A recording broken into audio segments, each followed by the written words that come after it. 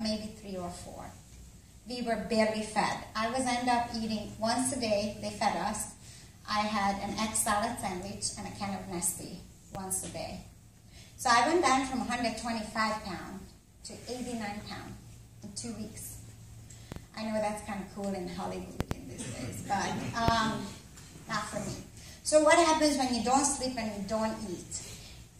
In days, you literally feel like a local anesthetic goes into your brain. And you get so tired. And you just feel like a zombie.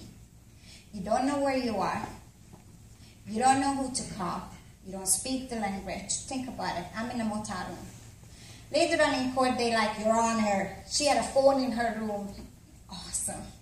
What do I dial? And what do I say in Hungarian? And to who?